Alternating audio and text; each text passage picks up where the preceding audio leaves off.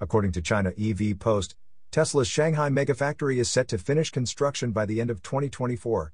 Production is expected to begin in the first quarter of 2025.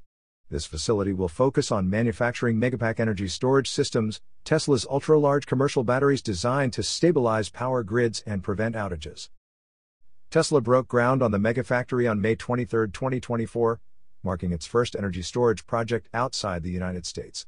The factory is expected to produce up to 10,000 Megapacks annually, with a total energy storage capacity of nearly 40 gigawatt-hours.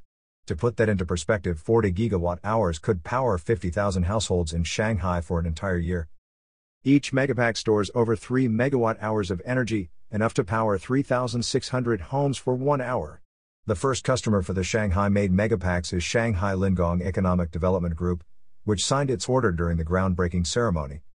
Tesla's presence in Shanghai is significant, with 204 Supercharger stations and 1,540 individual chargers already installed in the city.